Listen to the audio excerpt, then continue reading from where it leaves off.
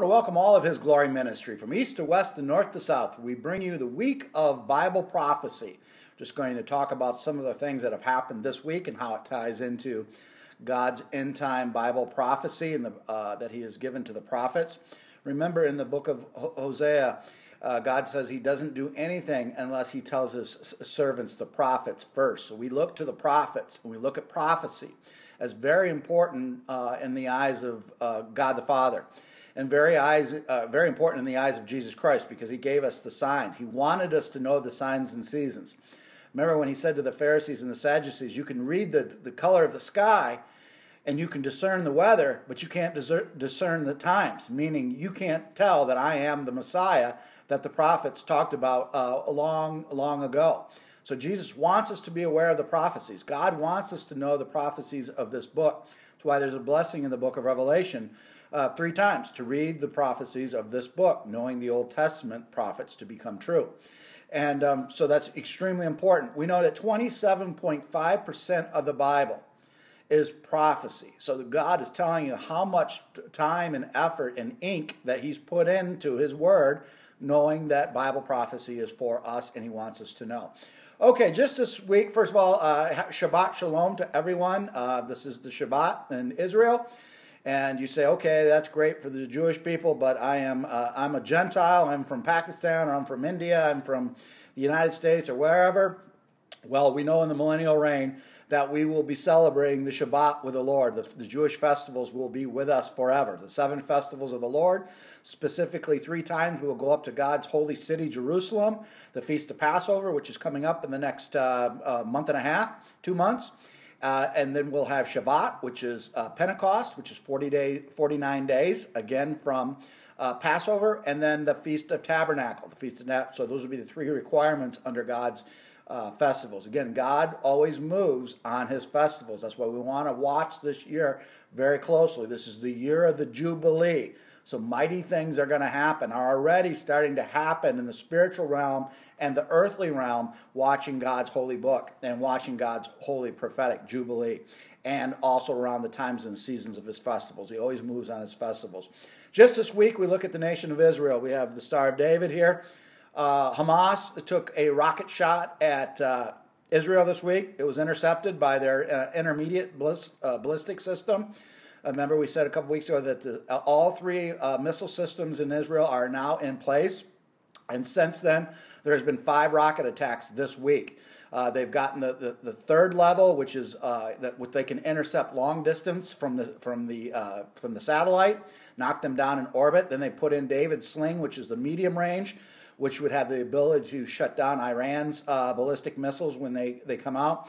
And then they have their regular upgraded Patriot system to knock out the smaller missiles that came from Hamas and come from Sinai. It's amazing how the technology God is giving to His people.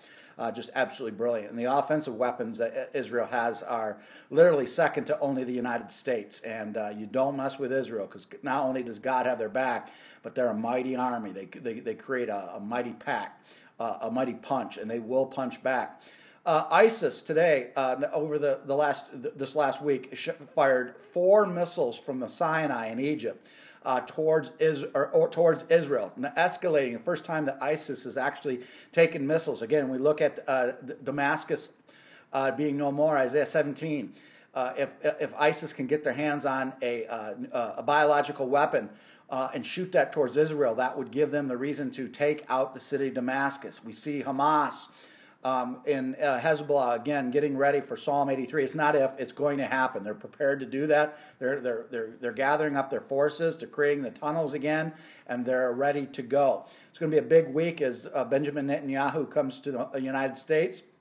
We'll see a lot of things that happen with the President of the United States and Benjamin Netanyahu showing the support not only to the United Nations, but also to the world, that we have Israel's back. And again, those who bless you, I will bless, and those who curse you, I will curse. Iran, we see, is the Persian Empire, trying to rebuild the Persian Empire again, is escalating everything, not only in the tip of Yemen, as we talked about last week, but they're also death to America in the streets, threatening Trump. And they got to be, as President Trump says, you better be careful of what you're doing, because you don't want to you don't want to get the sleeping giant to awake. So Benjamin Netanyahu coming to the United States is going to be a big thing. Hamas this week is got the nation of Ireland. Ireland is pushing the United Nations to recognize Palestine as its own state. Woe to Ireland. I pray for all those who follow His glory in Ireland, and all of those people in Ireland to pray, biblically pray, that your government changes their way. Because again, I'll bless those who bless you, and I'll curse those who curse you. That's a big deal. And I'm Irish myself. I'm Jewish and Irish. So I pray that my bloodline of the Irish people wake up and follow God's word, not man's word. We have to follow the word of the Lord. And that's why we see this division throughout the world, this division of the Antichrist is coming across the world as we see. So watch Israel with the United States this week. There's also Hamas is talking about taking the recent settlement expansion in Israel, taking that to the World Court. So can you imagine if the World Court takes this case on and rules against Israel? Then you are really ratcheting up things to a level that we have never seen, because then you'll see sanctions and then possibly militaries coming against Israel. We see the European Union is for the BDS. We see the European Union trying to go against Israel. Again, we need to unite with biblical Israel. When we say Israel, we're talking God's holy land and God's holy word. We're not talking about secular Israel. The secular politicians are no different than the politicians of Ireland or the United States. We're talking about the biblical principles of God that He put in place, meaning whose land that is, and following the way of the Most High God for His beloved Jerusalem and for His beloved Israel. And we will all be grafted into that blessing. We mentioned today is Tu B'Shavat, as in the Festival of the Trees. It's a Jewish festival, the planting of the trees. We at His Glory purchased a fruit tree in Israel, and we're going to be going to Israel this year, and I hope to see that fruit tree and all of its blossoms. So that is a festival in Israel. Zion Oil and Gas is an American company that has an office in Caesarea, Israel. And they're about to drill on the head of Joseph, the crown of Joseph, and you study that, you see that God is showing a blessing of oil, natural gas and oil that's on the head or the crown of Joseph.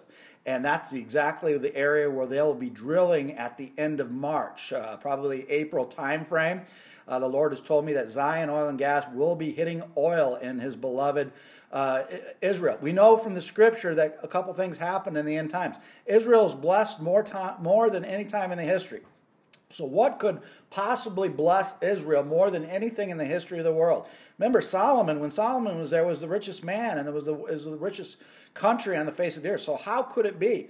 And it's just my conjecture that not only will it be oil and natural gas, but the technologies that Israel has is second to none, and water. You know, you get into a Great Depression, water is more valuable than oil, because, yeah, you can't drive your car, but you need oil, or you need water to survive. You need water to grow your food. You need water to continue to sustain life. So Israel could have the potential of having both those. We won't go into detail of the water. We did that on one of our last segments.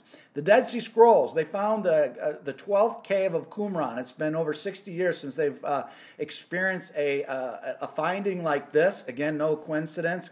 Coincidence is not a kosher word from the rabbis. God has a plan.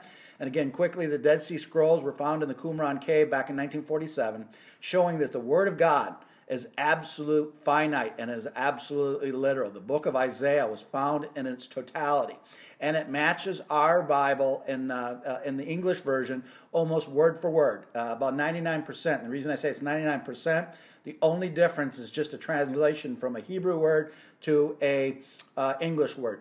And it was been carbon dated to 450 BC, so we know all the things in the Dead Sea Scrolls, including the book of Isaiah and all the prophecies of Christ, the first coming that came true and the second coming that will come true, They were carbon dated 450 years before Christ was even born, proving the Bible is outside of time and absolutely correct. You can go to our website, www.hisglory.tv.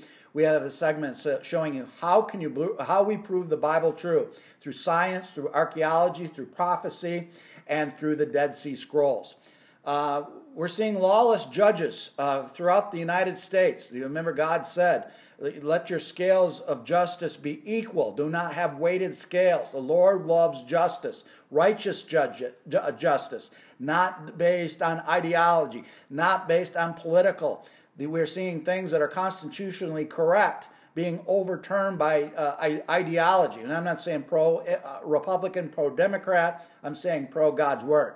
It's God's Word. And when you see lawless judges taking the Word of God, or taking the Word on themselves and trying to legislate from the bench, we know there's those three equal branches. You have the executive branch, which is the presidency, the judicial, and the Congress. Both the Congress and has voted this in as a law. This is about what the president can and cannot do.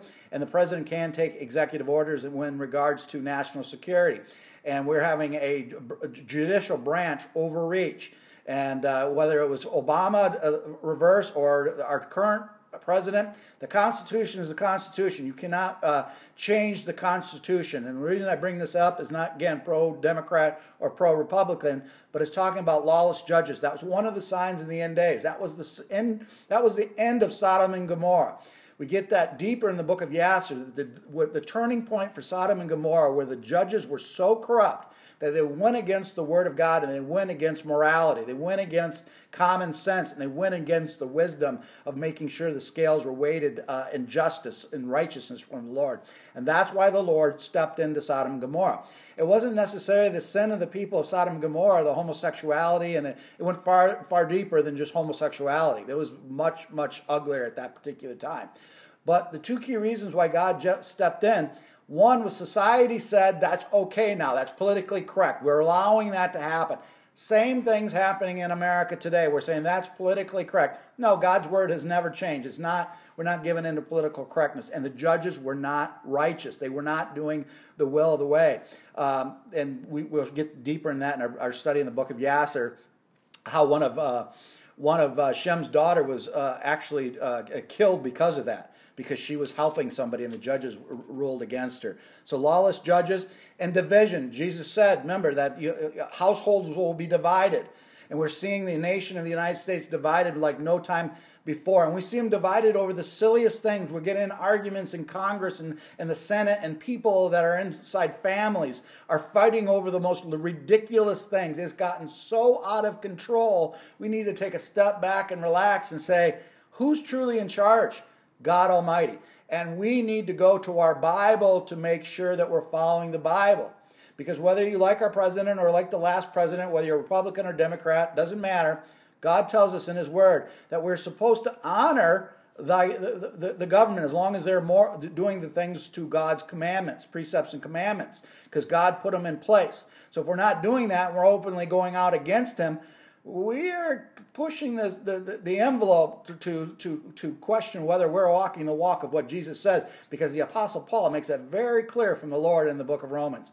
We have to honor it because God put them in place. Whether you're pro Him or not, you need to be pro-United States.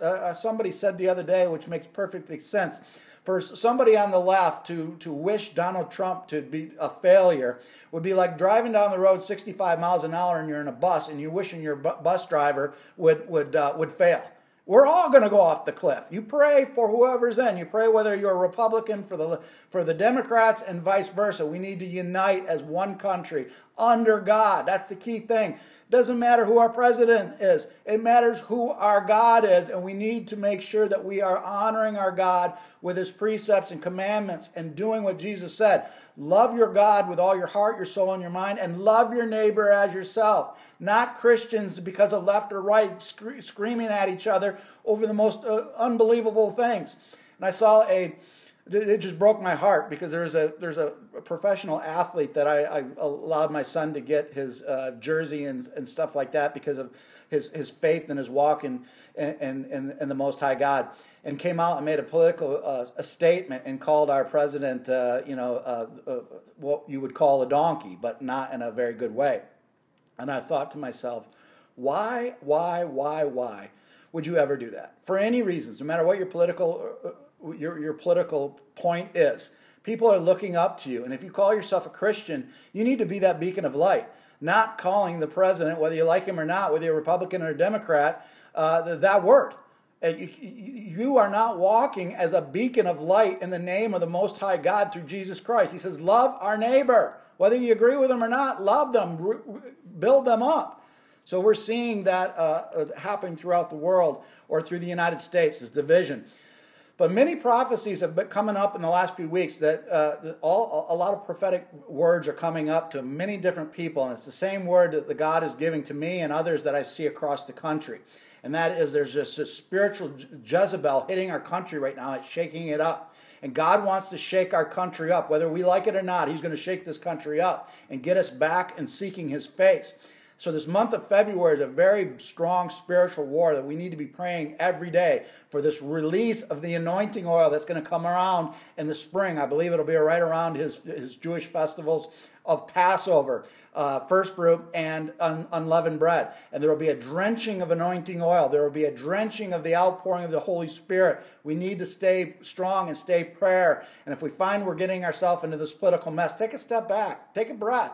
Realize, what are the most important things in life? Arguing over something that's so silly that's going to divide everybody, or doing what Jesus told us to do, following what God told us to do, being morally right, and being a monarch. Our president is a president of the government. He's a president of the government. Yes, we're supposed to honor him because the Scripture tells us, but our King is the King of Kings, Lord of Hosts. We're a monarch. We always look to Him first. He is what's going to deliver us. No president's going to deliver us. It's only the guiding hand of the Lord Most High.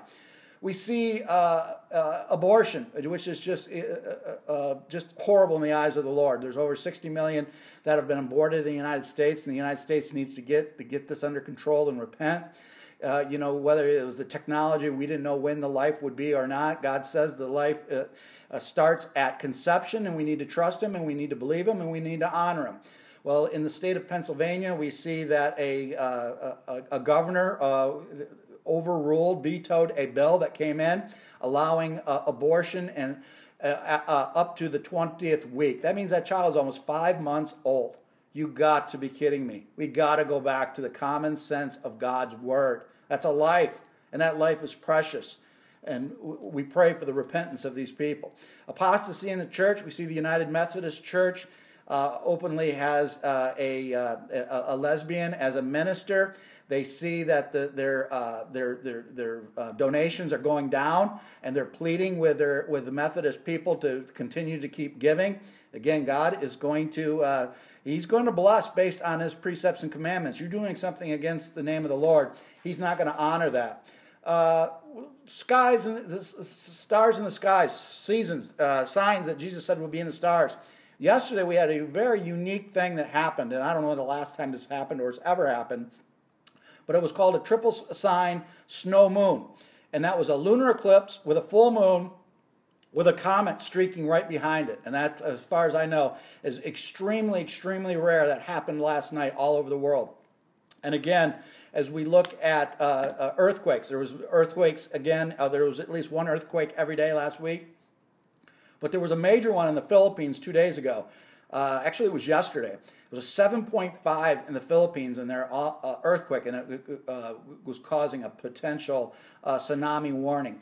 So these are just the basics of, I could go on and on and on and on and on of what the Bible prophecies are happening. Again, one of the things that the prophet Daniel said in the book of Daniel, you can get our Daniel study on www.hisglory.tv. In the end of days, knowledge will go to and fro. Not only knowledge of the world speeding up and iPhones and supercomputers and technology, but the revealing of the Lord. He's revealing Himself. And when we watch what Jesus said, those signs and seasons are all around us. And all the things the prophets said would happen are falling into place perfectly. We're into the season of Ezekiel 37, dry bones. The nation of Israel. The hearts of Israel the people are coming unblinded. The blindness is starting to go away. More people from the Jewishness and Judaism are coming to find the Messiah, Jesus Christ, as their Lord and Savior, like no time in the history of the world. We're seeing Muslims all over the world looking to the Messiah, Jesus Christ, as their Lord and Savior. Praise His name. Mighty, mighty waves are coming. We mentioned earlier that this is a very, very spiritual war that God is going to prevail in. That this month of February to be in prayer, because there's going to be an anointing of the holy oil coming and a drenching of the outpouring of the Spirit upon us. This is going to be a supernatural year. Yes, the world is melting down. Yes, there's lots of signs and seasons. But we know where our home is. Our home is on high. And there will be joy in these seasons. Not joy because the world's melting down.